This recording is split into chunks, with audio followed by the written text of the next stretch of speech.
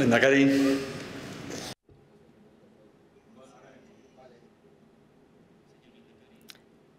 Mr. President, members of the European Commission,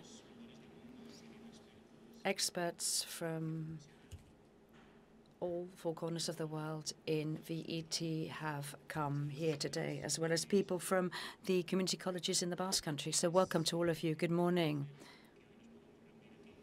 It's great that we can actually be all here together today. Thank you so much to all of you who have come to the Basque Country to participate here, for having made the effort to come here. I'd like to say thanks to all the experts here. All a fruitful stay with us. Please enjoy your visit to Donostia San Sebastián and the Congress. Es un verdadero honor contar con su presencia.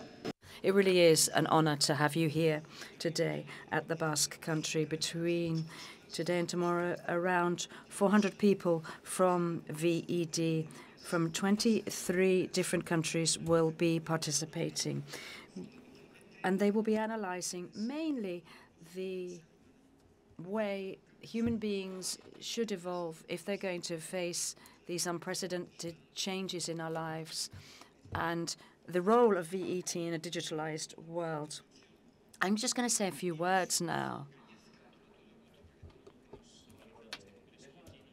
We've organized this event with a great deal of joy, and I'm sure that all of you that take part will be able to learn, to teach, and to all make your contributions. At least that's our hope.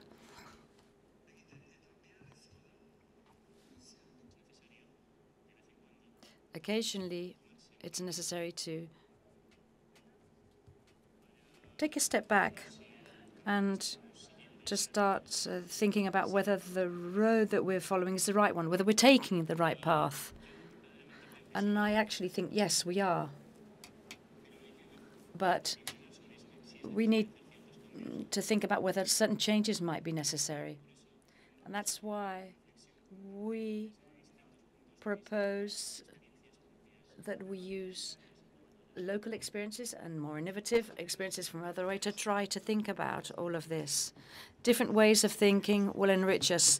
Previous conferences organized by the Basque government concentrated on, for example, the fourth industrial revolution, the progress of technology and AI, and highlighted the new jobs of the future. This year, this international summit has taken a step further and we'll be thinking about how human beings should be in the future within a context of technological revolution. What should be the development of human beings when facing the changes up ahead?